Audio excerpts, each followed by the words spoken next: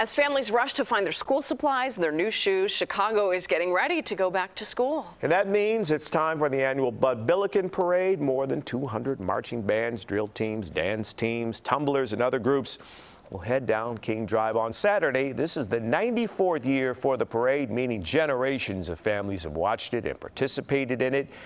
Grammy-winning artist and poet Jay Ivey will be the Grand Marshal. He's excited for the opportunity to show kids watching what is possible in life and be the person he saw in the parade as a child growing up in Chicago.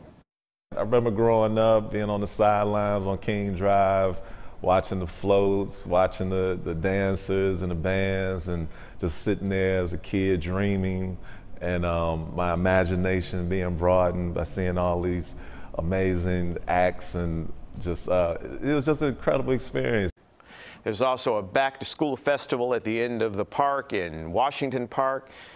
Bud Billiken is the largest African-American parade in the United States and the second largest overall after the Rose Parade. We'll have a special presentation of the Bud Billiken Festival. Joe Donelon and Erica Sargent will be live in Washington Park beginning at 11 a.m. That's on TV and the CBS 2 streaming app.